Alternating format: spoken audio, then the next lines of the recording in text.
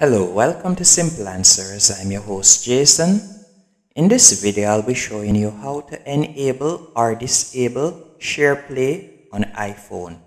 First, let's go into Settings. Then you're going to scroll down and you want to select FaceTime right here. Then you're going to simply scroll down and right here you'll see SharePlay. You're going to tap on that.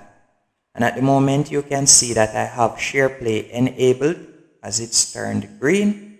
Now if I like to disable SharePlay on iPhone, I'll simply tap on it and turn it to gray. And again, to enable it, you'll simply tap on it and turn it to green.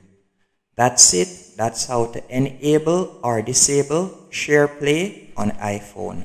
Hope you found this video helpful and informative. If you did, be sure to hit the like button and subscribe, and thank you for watching. Hello, welcome to Simple Answers.